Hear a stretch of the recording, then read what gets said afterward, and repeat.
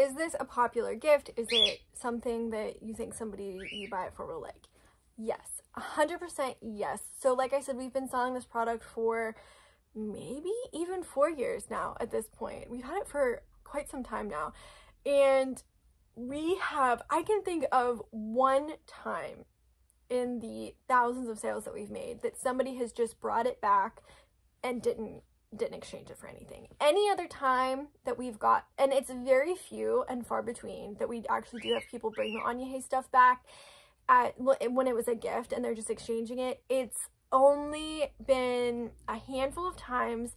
Many of the times it's because they already have it, or it's just something where they don't wear that metal. So we've had a couple of rose gold pieces come back and they've exchanged it for silver or gold. So another thing that I love about this brand, Ania haie, is they do stand behind their product. They do offer the 1-year warranty, and I can't speak for if you buy something and send it back to online what that process is like, but I know for us, everyone at the company Chic Pistachio, they're wonderful to work with, and anytime we have a customer that has a damaged item, they are quick to replace it for us or give us credit, and then we can issue the credit to our customer. So just a really great company to work with, and one that you don't have to worry about, are they actually going to stand behind their product?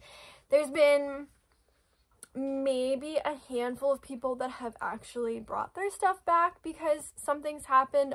It's been a couple of the bracelets, a few earrings, and maybe like one necklace.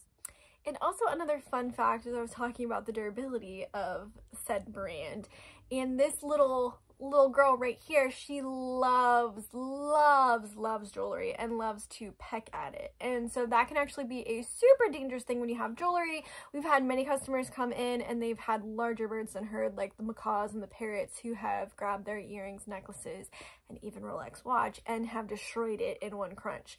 So I do not let her chew on my jewelry, but I will say she has grabbed it a few times, my earrings, my necklace, and it has withstood the beak pressure of little Carlitos over here. So great line, just great line.